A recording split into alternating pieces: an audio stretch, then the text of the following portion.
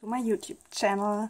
Yes, today no painting video, it's a bit different. I thought it's time to make a video just about masking fluid because I use it a lot lately. And yeah, people keep asking me what the blue stuff is I'm painting over and rub it away, or people who already know what masking fluid is ask me often how to use it because it destroys the paper and if I have tips to give. And yes, I have some tips, and but I also have to say that it's always a bit risky to use masking fluid. You have to keep a lot in your mind when you use it, and yeah. So the first tip I give is test it before you use it. Test the paper, test the masking fluid, test it with not only a few minutes and then rub it away. Test it for a longer time, leave it paint more layers over it, really wet layers, and leave it back for 1 day or 2 days and then rub it away, so you can be sure if this will work, you won't destroy the illustration. Yes, this is the first tip.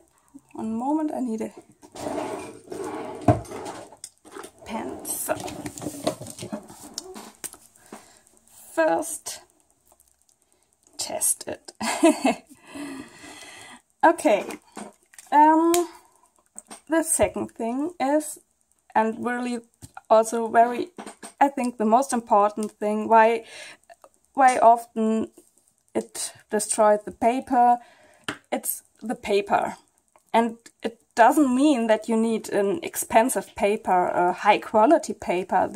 This has nothing to do with the masking fluid.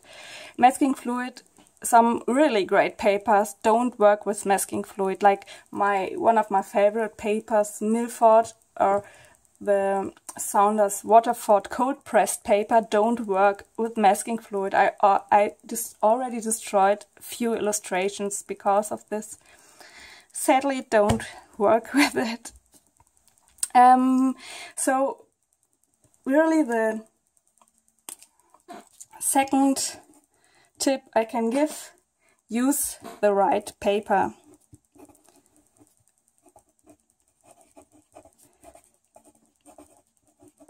Well, what is the right paper? This is a good question. I also don't know. I had made the experience that masking fluid works better on hard papers, not so good on soft papers. The softer and more absorbent the paper is, the more risky is it to use masking fluid. Well, I won't use it in general on rough paper. The rougher the paper is, the more absorbent is the paper, and so it could be that the masking fluid goes into the paper, and this shouldn't happen because the masking fluid should lay on the paper and not go into the paper. And so, yeah, use the right paper. Yeah, some cold pressed paper maybe will work with masking fluid, some also not. You find maybe some information on the websites of the paper. I saw it on Saunders Waterford and Milford paper that it don't work, or just maybe work. Well, I already saw it on my own illustration, but later I read it also on this website. And yes, the only thing I can say is, yeah, test it. Arches paper, for example, works really good with masking fluid. Well, the cold pressed and the hot pressed, because it's a hard paper. Well, the 300 grams paper and the 200 grams paper, not the really heavy paper, because it's rougher and softer. So if you want to use masking fluid, maybe Arches is your paper. But you can also do your own experiments. I said maybe it's not a question of quality. Well, of course you shouldn't use it on computer paper, but you also shouldn't paint with watercolors on computer paper. Well, you know what I mean. When the paper is not so good for watercolors, I think it won't also be good for masking fluid. And the smoother the paper is, also the better it will work with masking fluid. The next tip is, also use good quality masking fluid. I only know this Molotow, this Schmincke and Daniel Smith masking fluid, or you can also say liquid frisket to it, and also this Molotow, but the Molotow masking fluid is not so good for watercolor paper because it's too liquid, but this is another question, I will answer it later.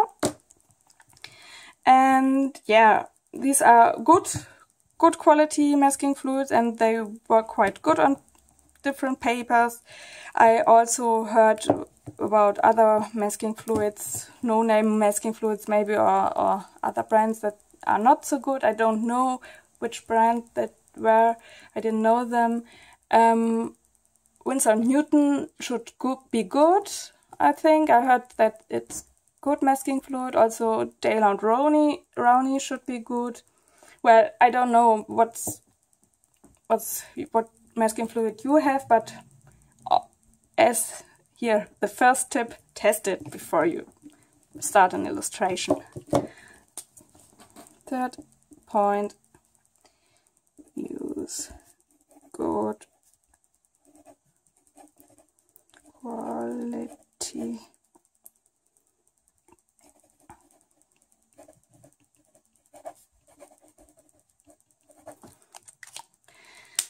you can also get the Schmincke masking fluid in white if you prefer white masking fluid, but I prefer blue because I see it where I add it, especially when I put it directly on the white paper.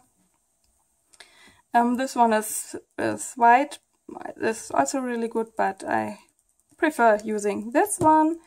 And another recommendation is, don't buy these pens. These pens are, I don't know why, but they always, when I open them for the first time, it's everything fine, but then I close it, and after a few weeks and I reopen it, it's always started to dry, and this is really a waste of product, I think. So don't buy them, they don't close good enough. So I prefer using this small jars. Next, really important tip is, don't leave it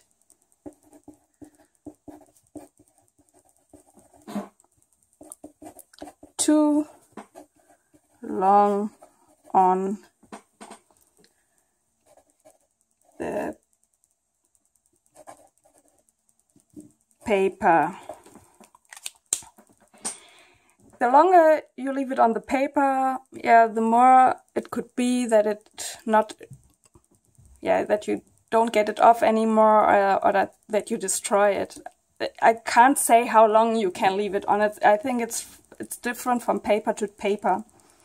There's also a thing, test it before you use it. Test it how long you can leave it on the paper. If you make a more bigger painting, and you maybe need to leave it 2 or 3 days on the paper, I really would test it before. And well, I think on smoother paper it will be better than on rougher paper, but I would test it before. And I've heard that the blue could stain into the paper. Well, I never had this problem with this masking fluid, only with this Molotow masking fluid. This stains really extremely into the paper. But this one not. It's a really light blue.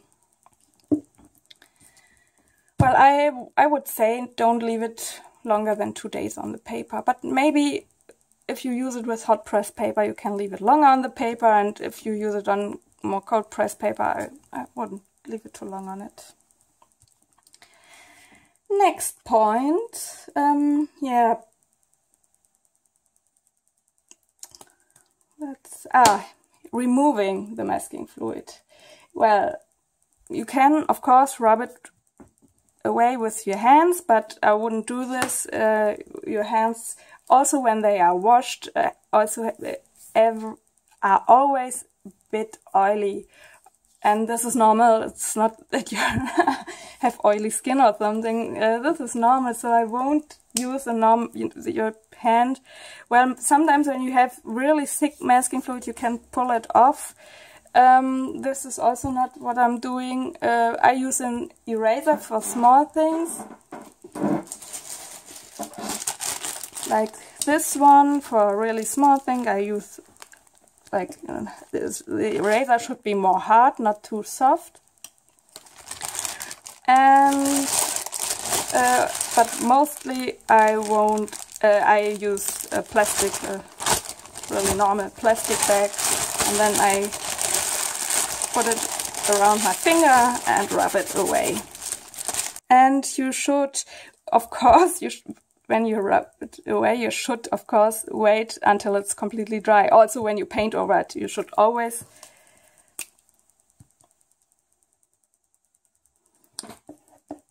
wait until it's completely dry.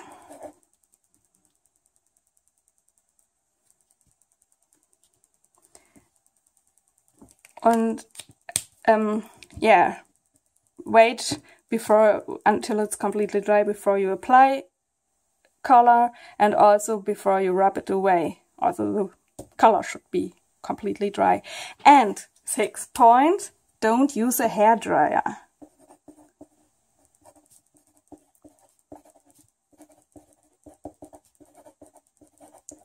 Don't use a hairdryer while masking fluid is on the paper, because it's, well, it's plastic or rubber stuff. I don't know. It can.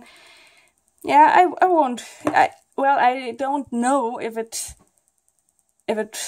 be a reason if your paper will destroy when you use a hairdryer, but I think it's plastic stuff and it will maybe melt a bit or get hot and maybe goes deeper into the paper. I don't know. I won't use it.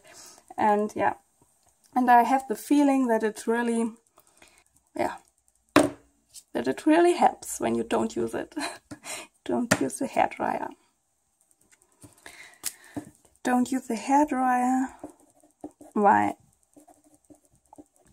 masking fluid is on the paper. Okay, I think these were the points. They hopefully help you when you're using normal masking fluid with a brush. And yes, and you can apply it with different tools. I prefer using a brush, a tiny brush. And if you have really, really small lines to do with masking fluid, you can also use a glass pen. But don't press too much on the paper when you use it. But I prefer using a brush. And yes, and the most question is about this marker I'm using, but this, I will answer the question to it later, sorry. And you can easily clean the brush when you, yeah, first clean it with a brush a brush cleaner and a brush cleaner with orange turpentine, whatever it calls, and you can, this is really good, and you can you can rub the plastic stuff from the masking fluid with this stuff and a paper towel easily out of the brush, and then you can clean it with your favorite soap you like to clean your brushes with. Okay, and now the masking pen, the masking marker, masking fluid marker. I have this two. These are by Molotow, but as I said, this masking fluid from Molotow is really not so good for watercolor paper because it's too liquid and too blue. The problem is this masking fluid has to be liquid in this marker, otherwise it will clog. It won't go through this through this nib if it's too not liquid enough. So it has to be liquid, and this is a problem when the masking fluid is too liquid. It's possible that it goes to the goes too deep into the paper, and so I don't like to use this masking fluid that much because it also stains into the paper. It's too blue. It's really extremely blue compared with with this stuff. This don't stain into the paper. And so I made my own masking fluid pen with this stuff, and I mixed it with distilled water, but not too much water, because I didn't want it to have it too liquid. And the problem is that it's a bit more difficult to use this marker because, well, you have to push it always in between. You have to shake it always in between and always test it on a scrap paper before you use it. And then you can paint. And I only paint outlines, the fine outlines and details with it. And then for the rest I'm using the brush and the normal masking fluid. So it's less risky. And this is the other stuff. It's really more blue, and this blue could stain into the paper. So I prefer this, but I also use this sometimes. And I would only use it on hot press paper, not cold press paper, only hot press paper, and hot pressed paper, and only if it's hard enough, not on too soft hot pressed paper. And also a tip when you're using masking fluid pen, it's not made for watercolor paper. As I said, the liquid is too soft, the liquid is too liquid, and also the nib is too hard. And when you press too much and maybe go twice, like here, you will want to cover a bigger area and goes more, you see, it destroys the paper. So only use it for outlines. Don't go twice over it when it's wet. It destroys the paper, and it won't get away from the paper anymore. So it's not easy. You have to keep a lot in your mind when you use it. And I hope this tips will help you a bit with using masking fluid, or also using masking fluid pens, but it's not a promise that it will work. I only can say test it always, make your experiments with it. I also did this, but I also destroyed some illustrations, sadly. And another point is, the more layers you add over masking fluid, the more it could happen that the paint goes under the masking fluid. This also happened to me when I paint a lot of layers with a lot of water, and suddenly you see how the paint goes through this masking fluid. I don't know how this happens, but it happened, and on this parts I couldn't erase the masking fluid too.